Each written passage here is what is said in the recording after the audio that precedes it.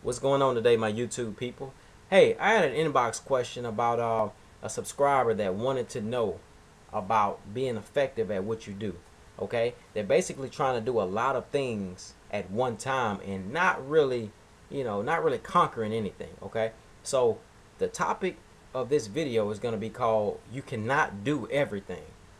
Okay, what do I mean by this? I mean, if you're trying to do everything, you're never going to conquer one thing. Okay, so if you're doing 20 different things on a regular basis, it's hard to say you're giving 100% at every little bit thing, because in actuality you're not. You might get 5% here, 10% here, 8% here, 2% here, 1% here. You see what I'm saying? You're not going to be effective at anything. You're not going to be, you know what I'm saying, you're not going to be a conqueror. Okay, so what I want you to do, what I invite you to do, is to examine your day. Okay, all those things you're trying to do, you're really just poking at them. You're really just poking at them. And if you really want to be the best at something, or if you want to conquer something, don't just poke at it. Take it and grab it, right? Make this the heart of your day. Take it serious, right? If you're doing 20 different things, you may need to cut it down to only 3.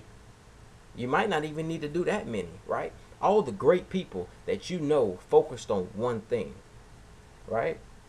Now, I'm not just telling you to stay in your bedroom and only, color in the coloring book all day.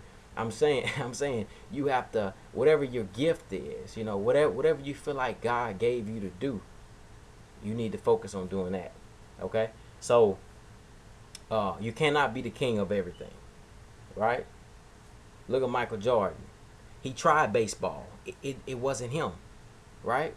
He tried baseball. He wasn't that good at it, right?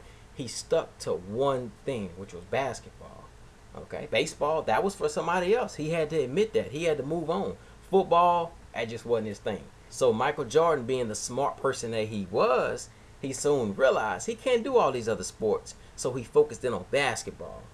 And that's why you know him today as the best person who ever played the game. Plain and simple, because he stuck to one thing. So my advice to you would be to zone in, focus on being a beast at whatever it is that you do. Okay? If you go 100% in anything, you're going to be successful. You're going to be the best at it. Don't let nobody ever tell you different. Okay? Anybody who tries to tell you different, it's because they probably gave up on something whenever they was your age, right? So don't worry about them. Listen to what I'm telling you. Focus 100% on something and keep going. As long as you living in a godly way, you're doing what God wants you to do, who's going to stop you? I can't stop you. Nobody can stop you. You see what I'm saying? Nobody. None of your friends. Nobody can stop you, man. So zone in and focus, man. You can't be the king of everything. Pick something and be the king. I'll talk to y'all later.